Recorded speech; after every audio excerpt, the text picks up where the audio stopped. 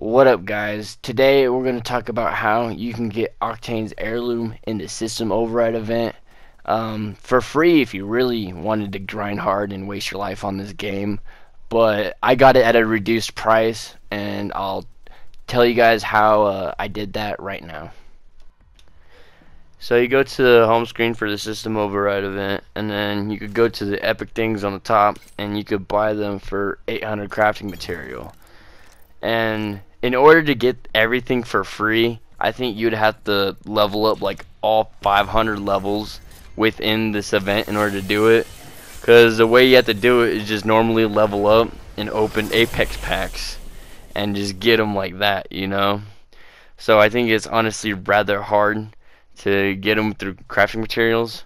But what I did was I unlocked as many things as I could purple, and then I bought packs from there, and I got my Heirloom at a reduced price. So I hope you guys enjoyed this video, and I hope it can help you guys out. Maybe even if you don't get the Heirloom, you guys can just get some of the skins in the event, you know. But hope you guys have a good one. See you later.